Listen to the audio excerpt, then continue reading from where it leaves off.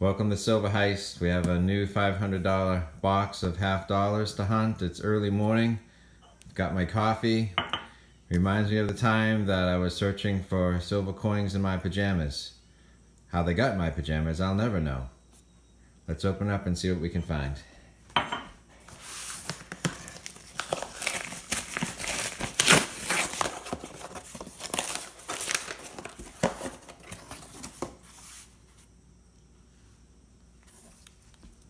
Okay, let's see if we have anything of interest.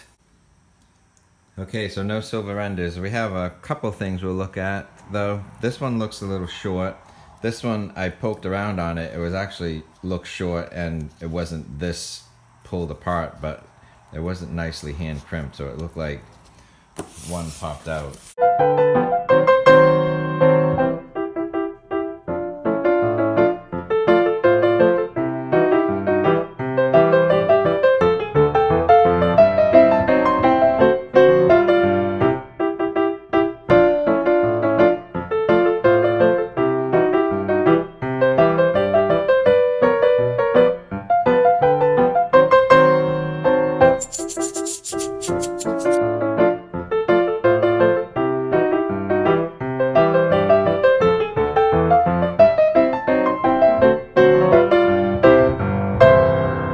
So, roll 37. Check this out. Hold on a second.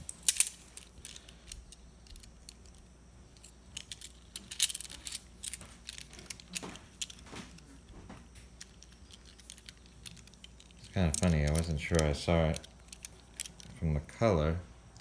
So check out. Still not sure I see it. It's this one here. Let's listen to it and then I'll pick it out.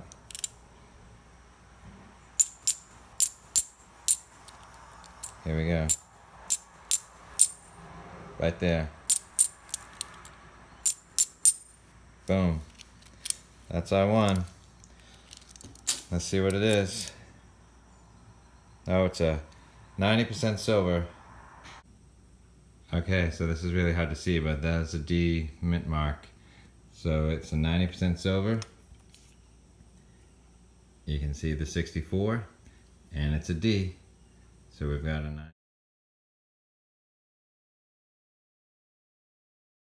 Let me re-inspect all of this. We have 2 silver that we know of. So let's check out the rest. Okay, so I wrap things up. Got through the morning.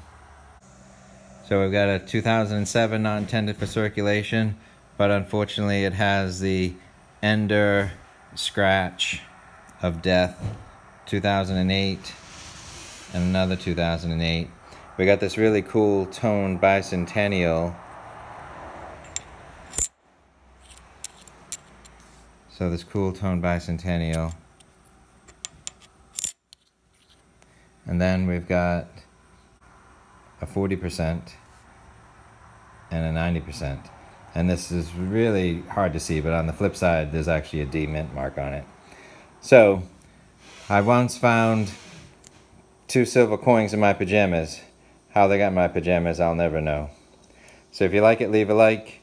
We've got some more boxes on their way. Please subscribe. We do weekly penny hunts, weekly half dollar hunts, and more. So we'll see you next time.